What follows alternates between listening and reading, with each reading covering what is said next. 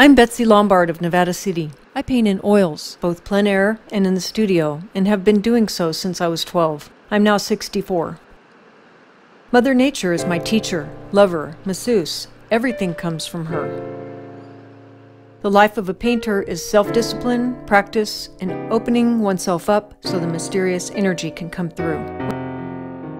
When I succeed, you can feel the cold of the snow, hear the murmur of the creek, and the wind ruffling the tall willows.